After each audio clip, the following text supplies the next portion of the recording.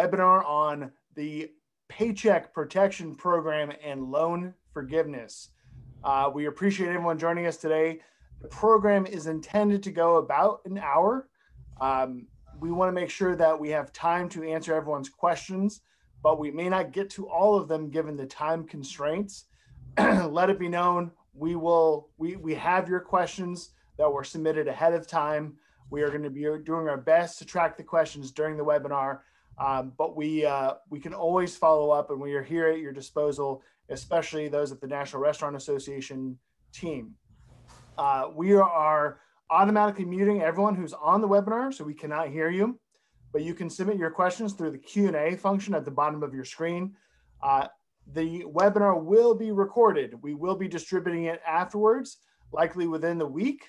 So hopefully you'll have this well before Memorial Day, because we all know that we want to do this kind of stuff Memorial Day weekend leading into the summer. So with that being said, we want to jump right into the slide today.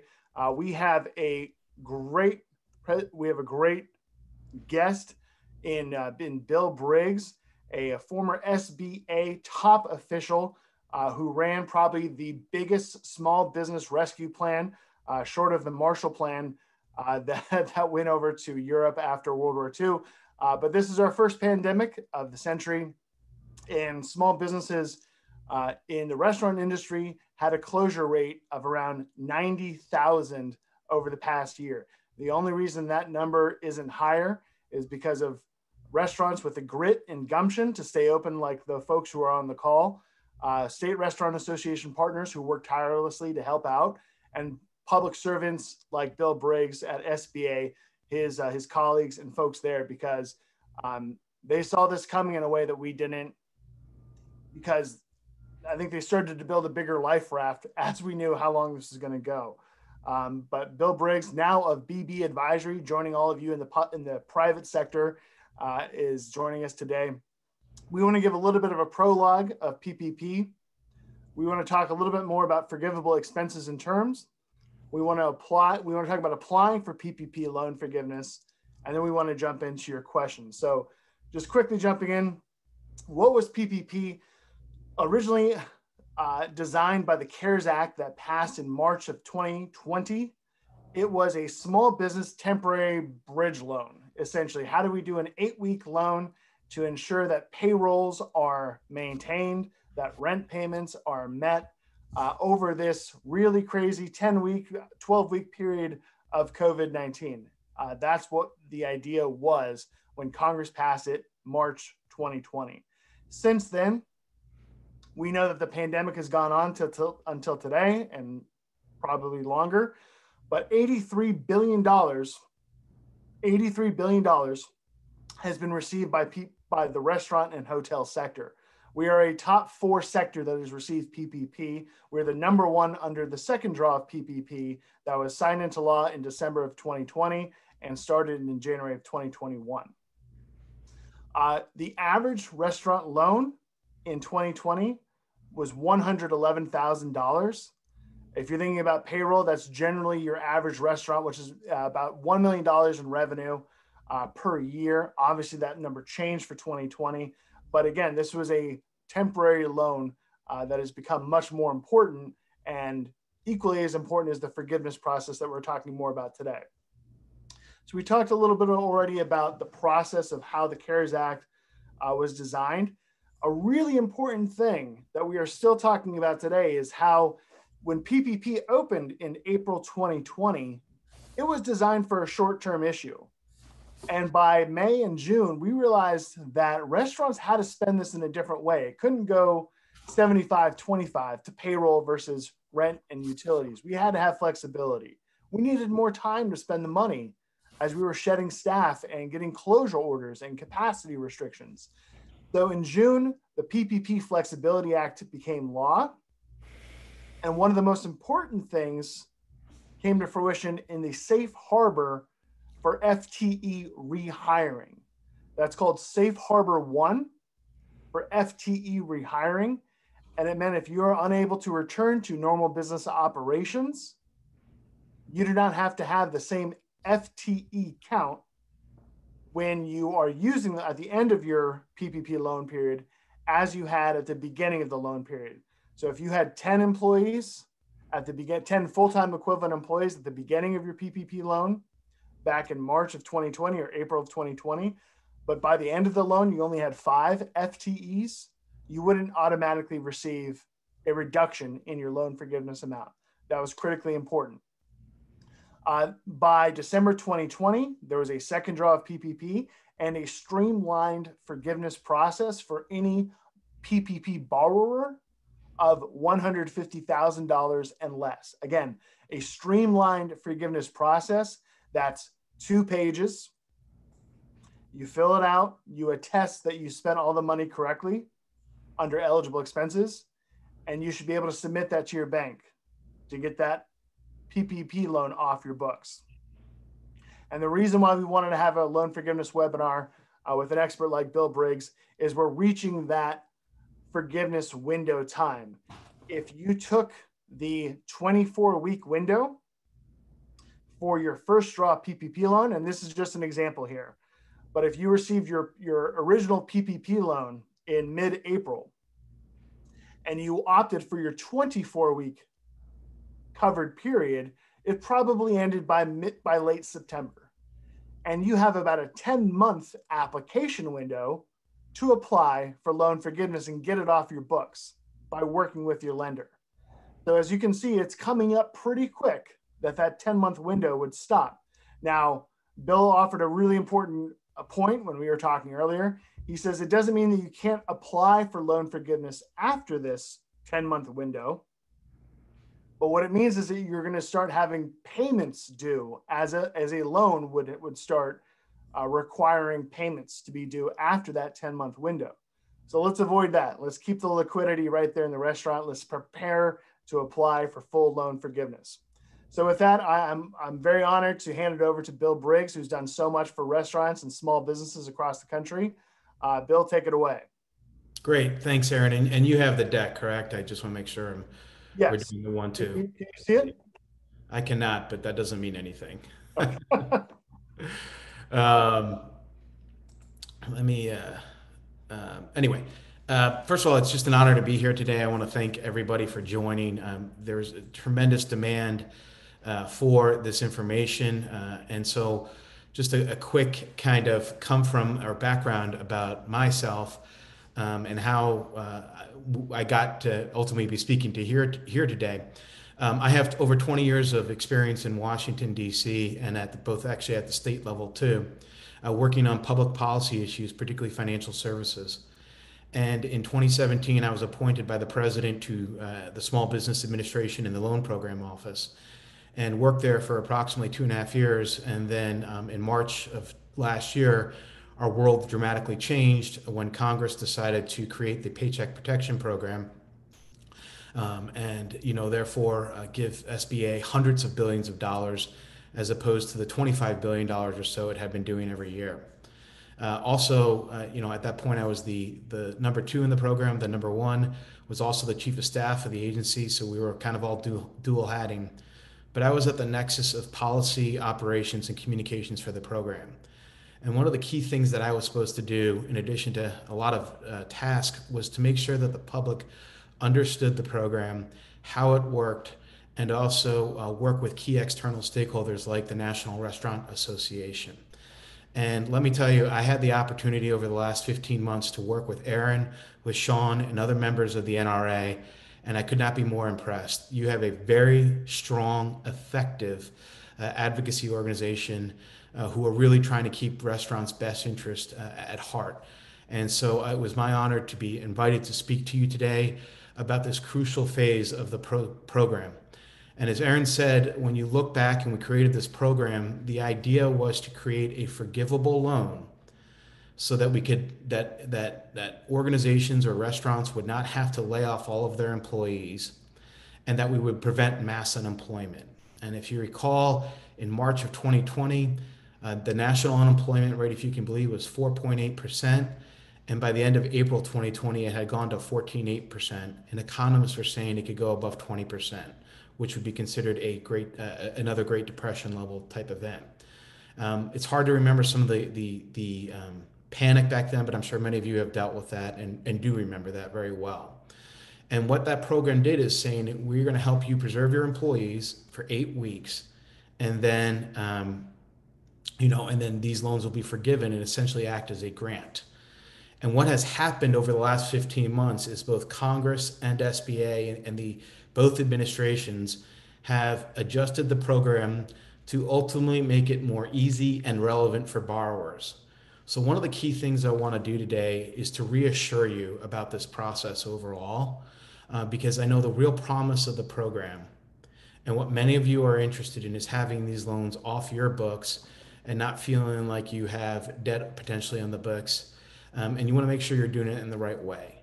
And so, first of all, I think the intent is to clearly have most of these loans be forgiven. That doesn't mean it might not take a while and there should be some hiccups along the way, but that is clearly the intent that both the previous SBA administrator and the current one have said. And so I would keep focusing on that. And again, as I said, over time, the program has evolved. So it went from an 8-week or a 24-week covered period to now borrowers could choose any covered period, to streamline forgiveness for up to $150,000, which again should cover the vast majority of restaurant industry loans. And that is all with the recognition that this pandemic, happened through no fault of anybody, and that they shouldn't be unduly burdened with trying to keep their employees on and do the right thing. And so that process has evolved. The key thing to remember too is it may continue to evolve. I don't have a crystal ball, but my sense is it could happen. And that again, I think the intent will be to make it easier, more transparent, and more accessible for the borrowers and the lenders with this program. The program, as of the end of this month, will end, meaning loans will no longer be allowed to be made, either first or second draw loans. There'll be a month of kind of what we're calling cleanup, where lenders will be able to clean up their portfolios and move forward. And then we're going to enter what I call the summer of forgiveness, which is lenders will shift, if they have not already, the majority of their operations to having these loans forgiven. Real quick, if you look at the current data, and SBA posts data every week on forgiveness, in 2020, over 5.2 million first draw loans were made. These are the first time loans made in 2020, and nearly 3.7 million of them have already been forgiven. 1.7 million applications have not applied yet.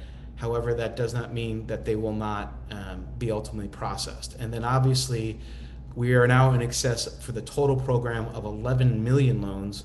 So 6 million more either first or second draw loans have been made since the beginning of this.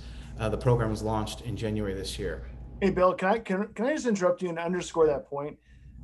How many loans are considered to be outstanding so far between the amount of loans that went out for first draw in 2020 and how many have not sought forgiveness yet? About 145,000.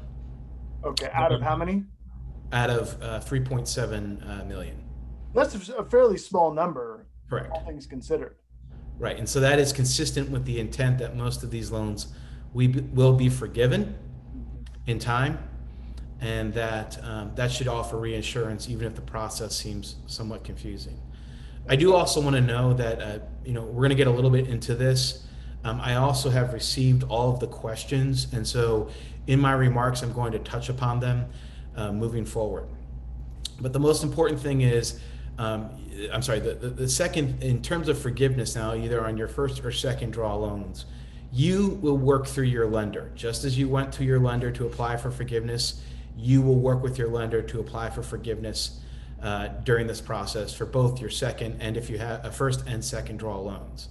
If you have separate lenders, if you went to a different lender for your second draw loan, you will work with that lender for that loan forgiveness process, and you will work with your first draw loan lender in that order. But essentially what the program has done is deputized lenders to be the forgiveness agent, to not only help make these loans, but then essentially we've hired them the federal government hired them to help process all of these loans, both in making them and getting them forgiven. And so you will continually, you don't go directly to SBA, you work with your lenders. And so that seems pretty obvious, but sometimes you don't make the obvious statements and people forget that. And the general timeline, and again, there's an asterisk on this timeline, is if you submit a full and complete application to your lender, the lender has 60 days to make a determination of forgiveness. And it has one of four determinations that can make, and it can be approved in full, meaning the entire loan will be forgiven. It can be approved in part. It can be denied, meaning all of the loan will not be forgiven, or it can be denied without prejudice. And again, it won't be forgiven, but the lender has made has no determination of why. And those are very rare cases, to be frank. The most common one, quite frankly, is either approved in full and then to a lesser extent approved in part. And I think the data, last I checked, showed over 98% of all loans are fully forgiven. So it's a pretty strong amount, if not 99% of the dollar value of those loans. So that the lender then has 60 days to take your information, make a determination, submit it to SBA. SBA then has 90 days.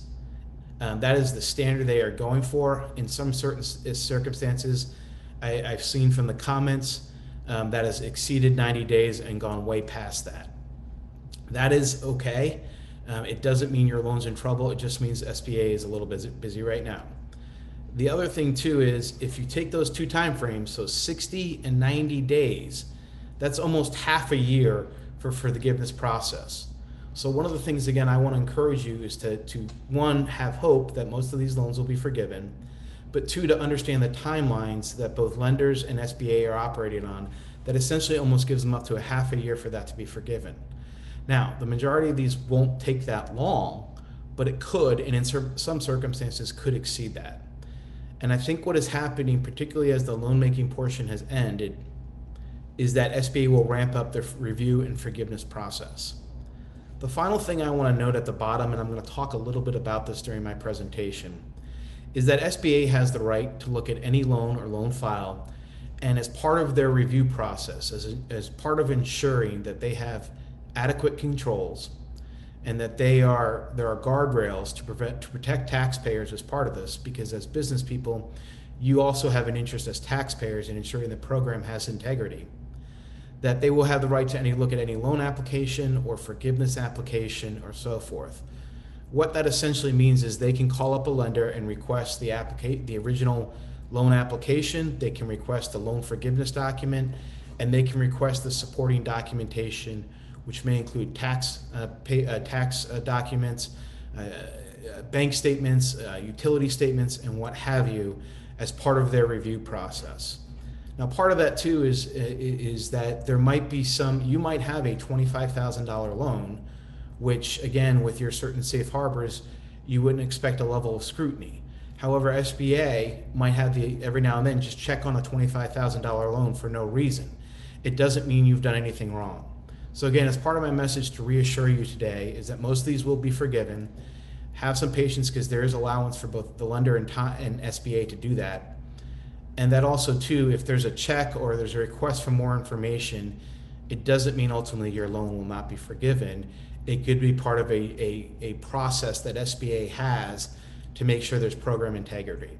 And Bill, if I could just if I could just double underline what you said there, the program integrity is really important. And just because you applied for forgiveness, as Bill outlined, most people have applied for forgiveness. Let's say best case scenario, the bank comes back and says, yes, green light, the loan is off your books, SBA is buying it off, and your loan is forgiven. Keep all of your documentation. Right. You've worked too hard to get to this point to just put that in the trash and say, clean my hands, I'm all done with it. Retain your records. For example, there are other restaurants we've heard that said, I plan on taking the employee retention tax credit for parts of 2021 as well, as is your right to take ERTC for a variety of different reasons if you meet that criteria. You need to know exactly when you met payroll with PPP for first draw and second draw, so that you don't intersect those funds with your ERTC. And your accountant might have a great idea in 2022 to go back and claim ERTC for a calendar quarter in 2021. But you need to make absolutely sure that you're not intersecting those funds on PPP payroll costs and other things. So it's really important to document everything that you've done with PPP, and even more so to maintain it for future eligibility and future compliance. Great. So why don't we just jump to the next slide real quick. And this is, again, the top level overview. We're going to get into more details in a few minutes. But again, the whole purpose of this program, if you go back to March, was to help small businesses pay their employees. And so the standard was originally 75% of, so it's 75, if you got a $100,000 loan, as an example, $75,000 of that had to be used to pay for payroll expenses. And you can see the acceptable payroll expenses there. And again, there's a little bit more than that too, but that was the idea. Then Congress passed the PPP Flex Act, which changed the down to 60%. So again, that's an example of how Congress and the administration have made it easier for borrowers, because particularly restaurants, their only expense is not payroll, there are other expenses too that are not included. However, you do have to spend at least 60% of the loan amount for payroll expenses as defined by the program in order to receive full forgiveness. And let's be very clear what forgiveness means. Many people have this mistake, and I'm sure we've all heard these stories of some guy in Florida who took out $1 million PPP loan and bought a Lamborghini. We've all heard it. I've heard of it. First of all, that guy's going to jail for a long time, so don't cheat on this program. There's consequences. But two, that the program is meant to really cover payroll costs and so forth. And so that's an important part of your documentation process as well. And what that means is, I'm sorry, in that Lamborghini example, people thought SBA gave that money out to that guy who bought that Lamborghini. And actually what happened is the lender put their money up first. So if you received a PPP loan, that money actually came from the lender. And if it's not forgiven yet, the government and the taxpayer have not put out that money yet. That's really important. So once your loan is fully forgiven, what happens then is SBA transmits the balance of the loan and interest payments to the lender to reimburse them for upfronting that money. And that's something that people sometimes forget. They think the government has already put out money. The way the government is protecting itself is it's allowing itself to review these loans during the forgiveness process, and that helps protect the taxpayer. Again, Aaron, any comments on that one real quick? You're muted. Yeah, thanks. I'll jump in with a question as long as we have a window there. And I'm not exactly sure what's here, but can triple net rent obligations be a part of PPP qualified expenses, i.e., I have to pay as part of my rent contract all property taxes and property insurance?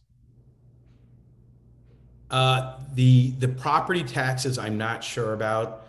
The rent, the basic rent would be, and then I believe that could be covered operations expenditures. The property insurance. It could be. It depends. If it's relating to payroll expenses, human resources, accounting, it depends a little bit. That might be a question with the property taxes I'm not aware of that it can be used for. Okay, great. And one more real quick. If an entity went into bankruptcy after receiving PPP,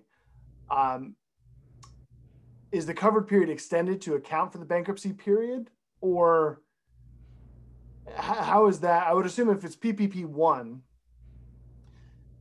and you were able to meet all your obligations in the covered period and then went into bankruptcy, you can still apply for forgiveness. But is it different if you went bankruptcy? If you came out of, and what I'm saying is, if you came out of bankruptcy, how does your covered period get affected, if at all?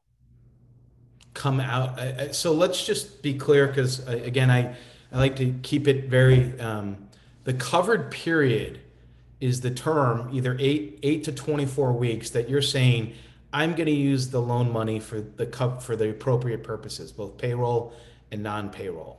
And so when you're thinking of forgiveness, what you really have to track is what you did in that covered period and what you did. So Aaron, to your question, during the covered period, as an example, the person went into bankruptcy and then came out.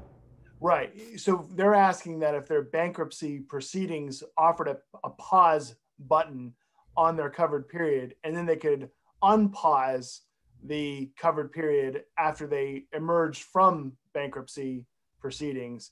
I'm guessing it's no. I'm guessing that is a loan. They are now taking a loan, or there's unforgiven portions of that PPP loan, Right. because PPP said spend it in this covered period, or else it's just a loan, period. Well, and also too, on their application, they certified to not being bankrupt when they applied. Right. And then, So, yeah, exactly. They went into bankruptcy after receiving PPP.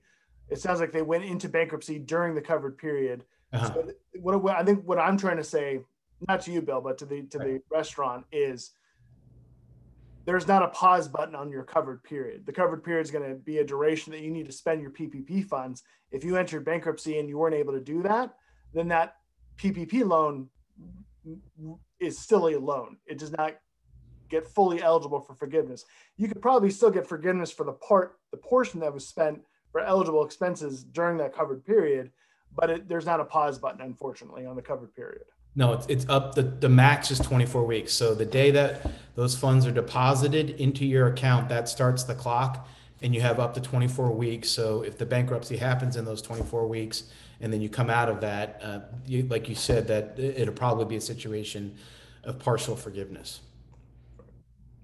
So again, I just want to jump back, and again, this was just some of the payroll expenses. You're all probably, if you applied for this, you either had your accountant or you did it yourself. The what was an acceptable payroll cost that counts towards that 60%.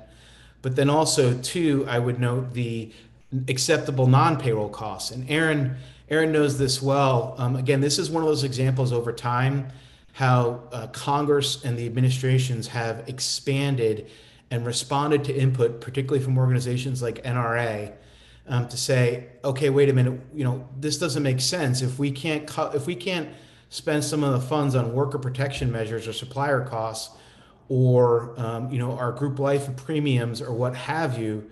The program doesn't work for us. So what they again have done is they said, of that 40% of the fund amount, you can potentially spend it on some of these things, including operations, including supplier costs, and all of that.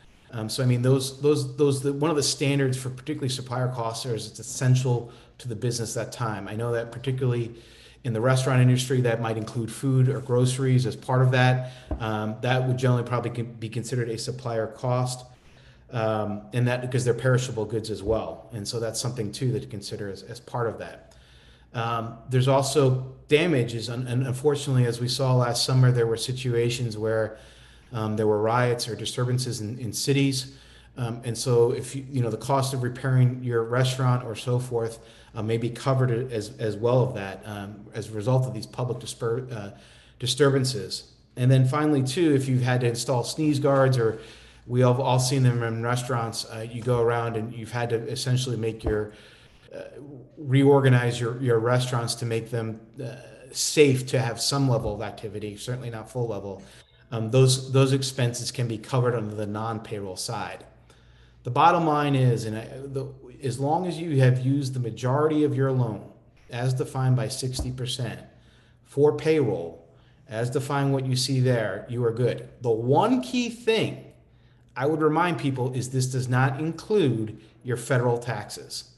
So a state and local tax is different from a federal tax. Do not put your federal taxes into your forgiveness amount. That's something I see often, and it should not happen. And it's state and local taxes in that regard. Aaron, I don't know if you have any additional comments on that. No, I think that covers that point really well. Yeah, I think we can move on. Okay, great. And so I see some questions. Do you want to take a quick question on that too? Is there anything else? Sure. one of the questions that we see is from a couple of people now is the second draw process for PPP. If you received a loan in January and that was you used the 8-week window and it closed in March, or if you chose the 24-week window but you used all your PPP already, hypothetically you could go to your bank and say, I'm ready to apply for PPP second draw forgiveness, right? You have the forms are available to you. Your bank should be able to process a PPP loan forgiveness form, whether or not it's first draw or second draw right now, right? Right. I want to be very clear on this though. Right now, I think there's less than 3 billion of funds, and it is very hard for most lenders who aren't community financial institutions to actually access SBA systems to put the loan in for processing. So I don't want to get people's hopes up. But let's take a different example. The program opened January 11th originally for CFI lenders. Let's say you got a loan February 1st. You chose an 8-week program, first draw loan. You have 8 weeks. Essentially, after the 8 weeks, and I'm using a shortened example here, but come May 1st, you could, after spending the funds, apply for a second draw loan.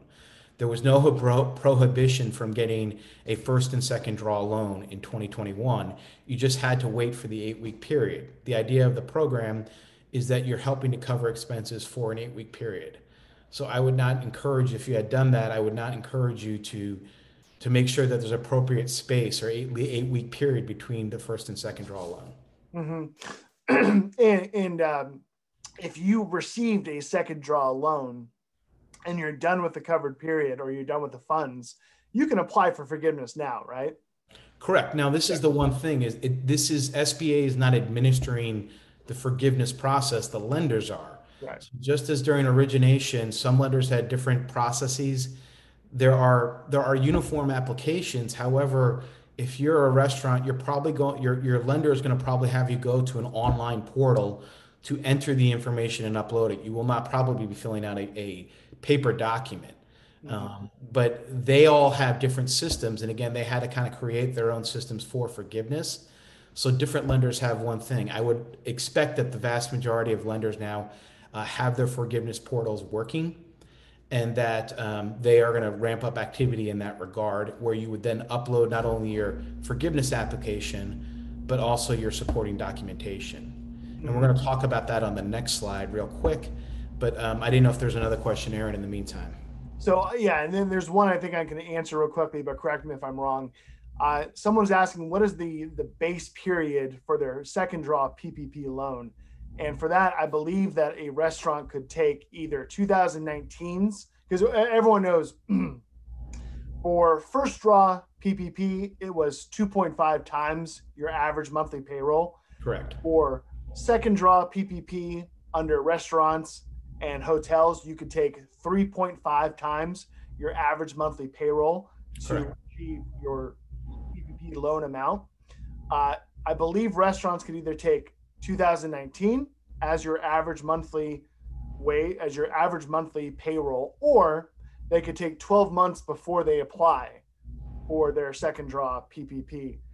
Bill, is that broadly accurate? Correct. But again, with the second draw, you have to demonstrate that 25% revenue reduction at quarter to quarter, year over year. So it's yes. And remember that the whole point of the second draw is it's limited to businesses that have demonstrated at least a 25% revenue reduction in a quarter to quarter comparison. So the first 3 months of 2019 versus the first 3 months of 2020.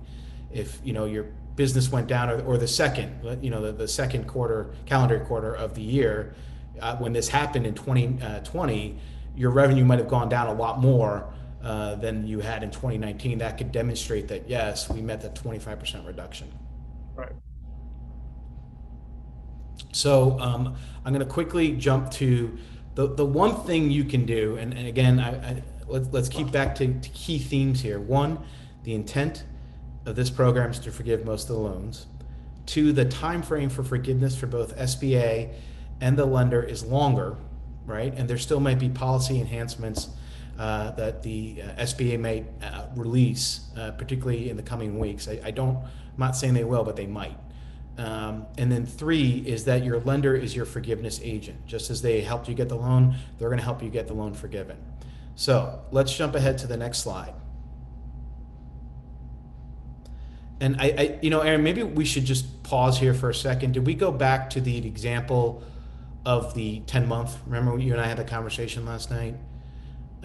Let's just keep something very simple, because this is the potential exposure, and this is the one thing you need to keep in mind in terms of your time frame. So say you had you received a loan in August 8th was the last day, but let's say August 1st of 2020, you got a PPP loan for a certain amount. You then chose an 8-week covered period. And so then your covered period ended essentially October 1st, because you spent the money during August and September. Again, the calendars don't match up, but 8-week period. We're going to simplify for 2 months right now. You then have from October 1st all the way back to August 1 of this year to apply for forgiveness before you need to start making payments. So on August 1st of this year, in this example, you need to start paying back the loan with interest. So it is in your best interest to get those loans to your lender to forgiven. And again, I think most of them they don't want to have to service these loans or do that. They want to get these loans forgiven. So that's something to keep in mind, is that after you spend the money, you have 10 months to apply for forgiveness for both first and second draw loans. Aaron, I don't know if you have any comment on that.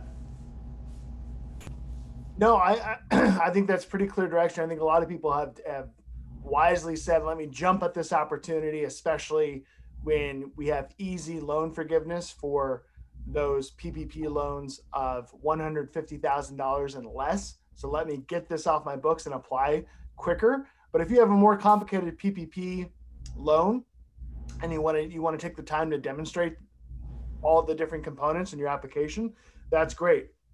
The one thing that we hear a lot, and this is probably my number one question about loan forgiveness, is talk to me about the safe harbor number 1 for PPP loan forgiveness.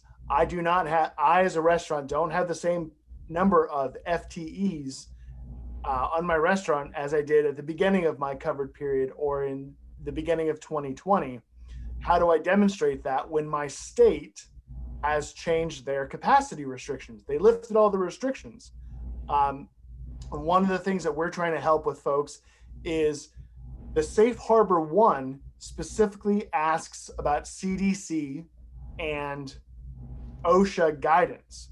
CDC and OSHA guidance are still talking about 6 feet of spacing. They're still talking about a lot of things that are pretty common in restaurants. So I would say that the Safe Harbor still applies right now, but you should be able to have the guidance, the 6 feet of operating guidance, and all the other things that happen during your covered period to show that you're unable to rehire your entire workforce. Have the CDC 6 feet guidance, have the OSHA guidance that can help you demonstrate that it's really hard to rehire all the same number of people to meet your FTE count.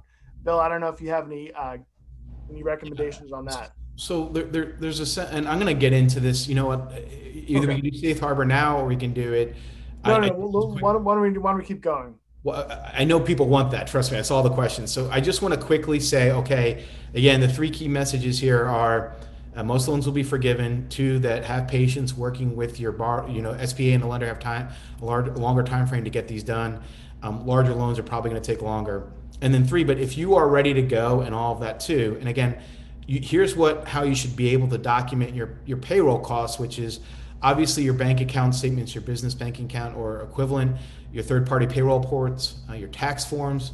Usually it's IRS form tax 941, and then all of any sort of associated documentation of group of health insurance premiums and so forth that are part of the payroll thing. And generally too, if you work with a third party equivalent or have an accountant, this should be relatively straightforward. They should be experienced in pulling this information. If you don't, hopefully too, your loan is smaller. And then again, for your non-payroll costs, and I want to jump back, but again, you really should have copies of your receipts for utility payments, for supplier costs, for if you had damage, the the cost to repair your restaurant if something unfortunate happened because of a public disturbance, or covered worker protections or something like that. Some way to document, and these can be construction cost receipts, invoices from companies or what have you, or having to buy medical equipment for your staff or so forth. You should have those receipts. That will make the process go much easier, because what as a lender, and I speak to a lot of lenders, it's so much easier if your borrower comes with the information, as opposed to you having going back and forth. That's only going to delay forgiveness more. Now, the one thing I do want to note, and we're going to talk about safe harbors, is that there has been a streamlined, again, as part of this process to make it easier for loans 50,000 and below. There is an assumption, or you're automatically granted a safe harbor on either salary or full-time equivalent reductions. Meaning, if you had a PPP loan less than 50,000, the government assumes that, for the most part, that you meet one of the safe harbors, or those are not applicable to you. If you have a larger than that, again up to 150, you can certify that you met the requirements of the program and provide a little bit more documentation. There are actually 4 different types of forgiveness applications, so just keep that in mind. Your lender will know the right one based on your circumstances and the loan amount. It's most times the size of the loan determines which application you're going to use. But again, the process has, and Aaron knows this, it started out with a 13-page forgiveness application, and for the 50,000 and below, it's essentially down to 1, with some other pages we have to put in, or the government had to put in for OMB reporting purposes. But you're really only filling out 1 for 50,000 and below. And the other thing I would encourage you, if you had not done it on your origination, is to put, it's very optional to put demographic information, but I think this program has been a tremendous success. And if you want to put your demographic information in there and you're okay with doing that, it's voluntary, I would encourage you to do so. Safe harbor exemptions. Essentially what this means is that you were not able to keep your employees. So let's use a very simple example of 10 employees, but or you were not able to keep them at at least 75% of their original wages. And obviously there's a lot of exemptions. And I forgot this slide, but I wanted to keep it straightforward. There are safe harbors that say, okay, you can still get forgiveness if certain circumstances have it. One, the CDC guidelines, which I think is very applicable to the restaurant industry. I think that, Aaron, you would know best, but there are certainly still states that aren't full capacity yet, or certain major metropolitan areas in particular where the restaurant industry is big. Mm-hmm. Or 2, that you were say the employee resigned, so one of your employees left, you tried to rehire them and they did not come back, and you were not able, and so you had to document that.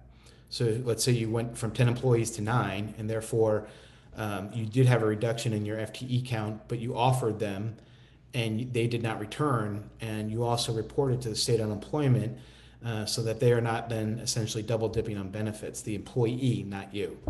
That is a safe harbor, as well as if you are unable, because of the business operations and activity, to maintain normal business operations. I think this is the safe harbor that is clearly relevant to the restaurant industry.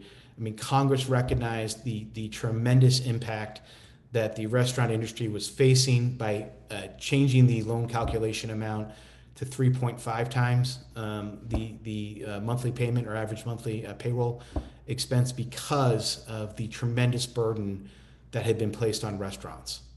Aaron, I don't know if you have any comments. Sorry, I was just answering a question on a couple of things that I think we're familiar with, but one of the questions was that I had circled here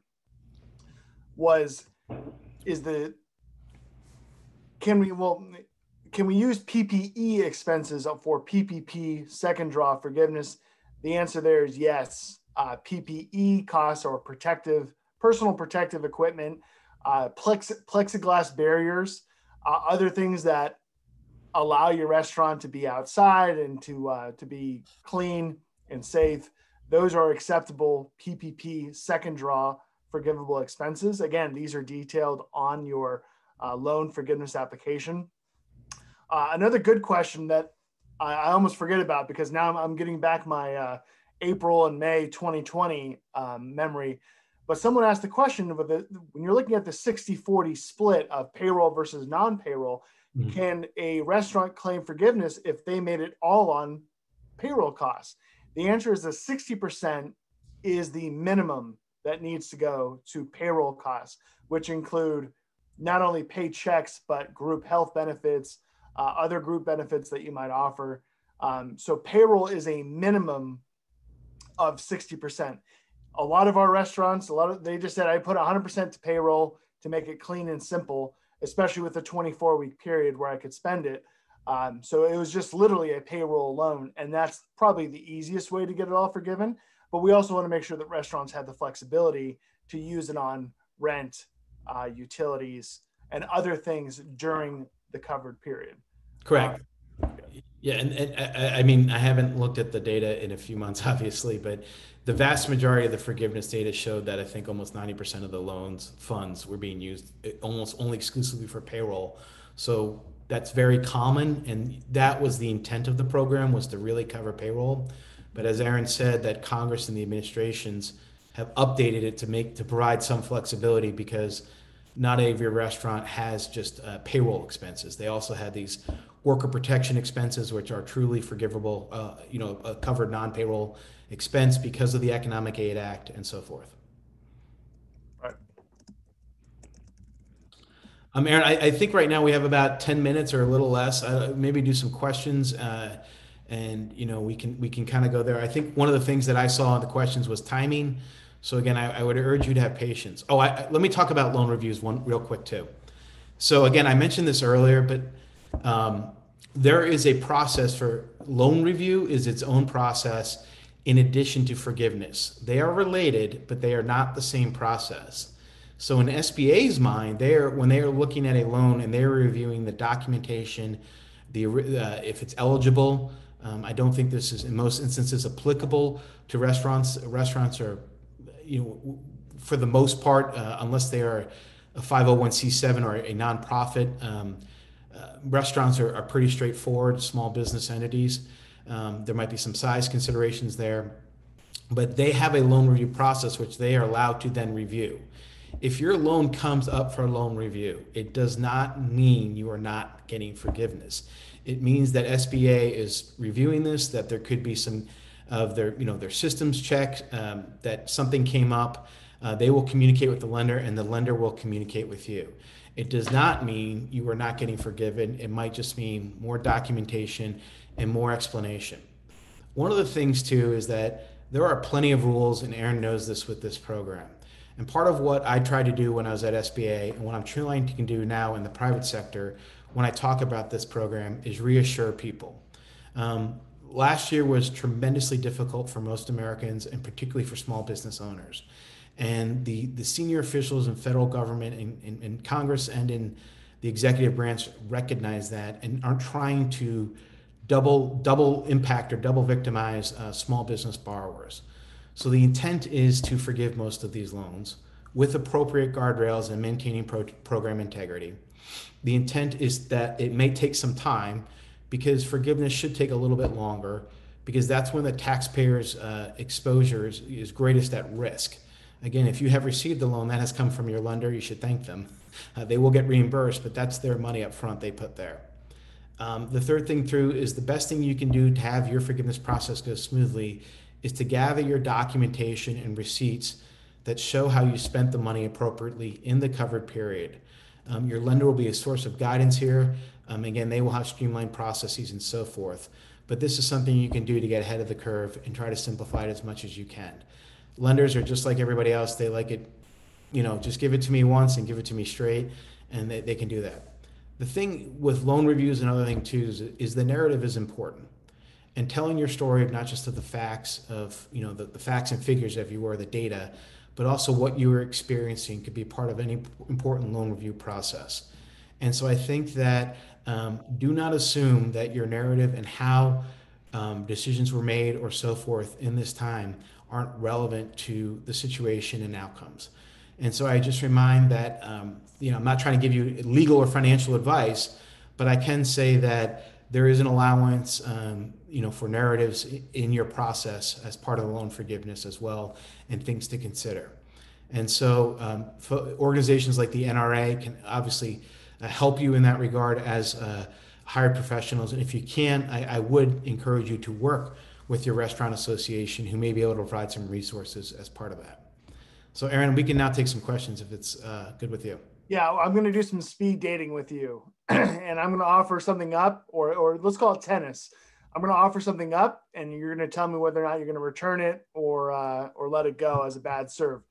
Are payroll processing fees, ADP, number of vendors out there, are they considered cost of payroll? I'm going to say no.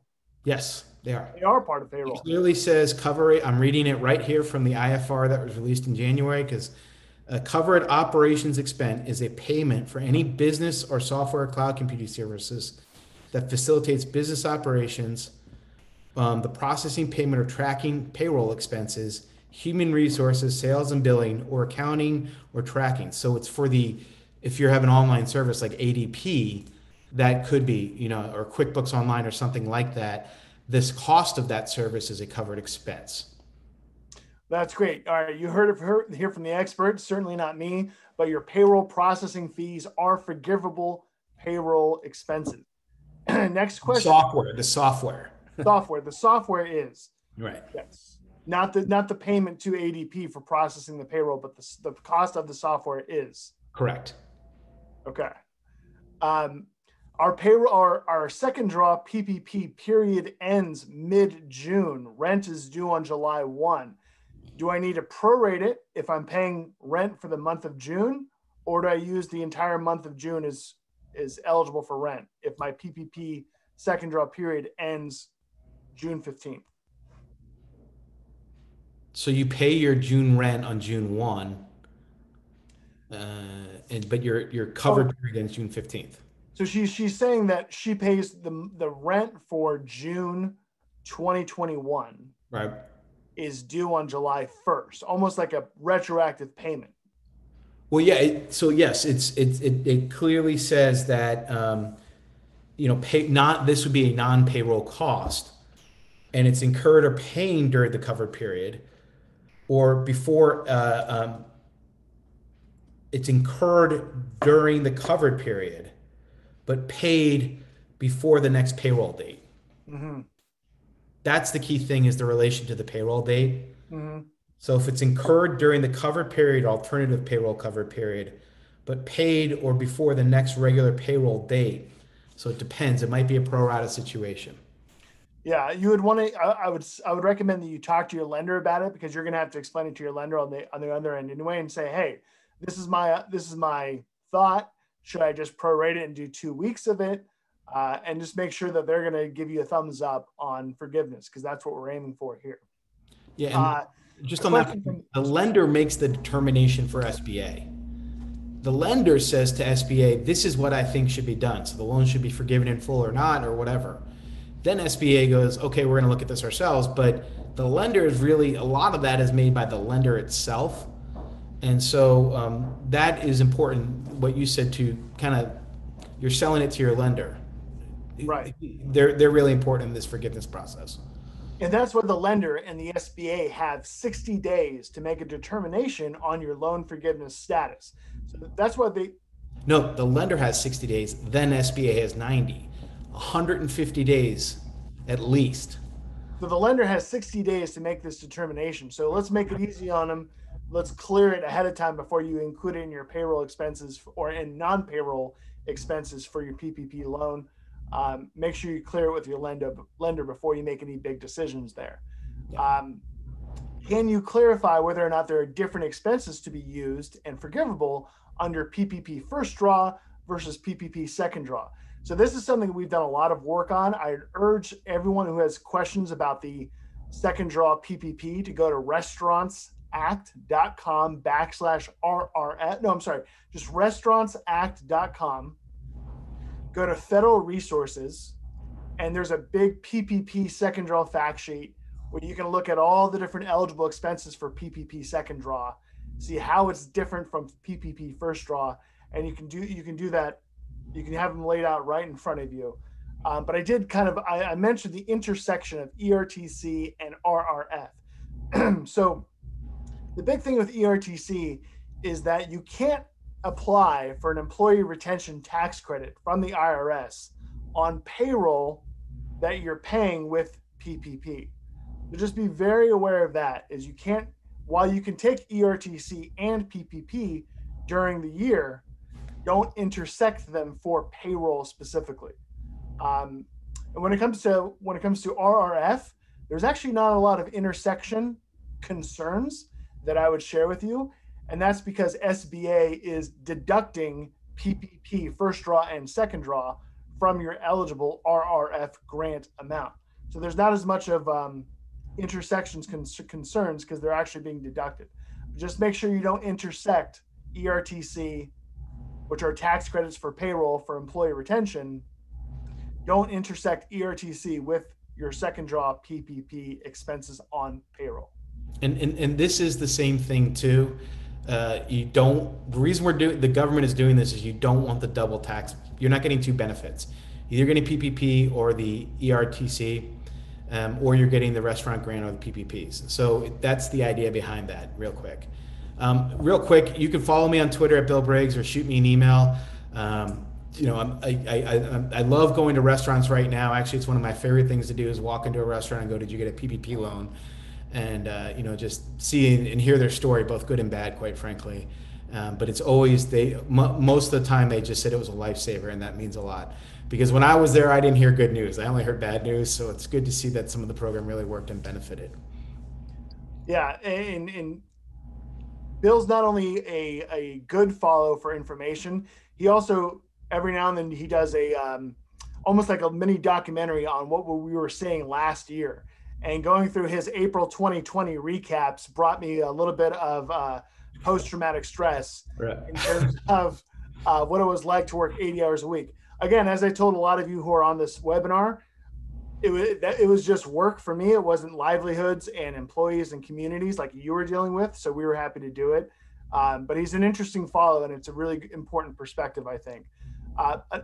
One of our last questions, and it's an important one: do food costs qualify as supply costs? Again, this is in our document at restaurantsact.com.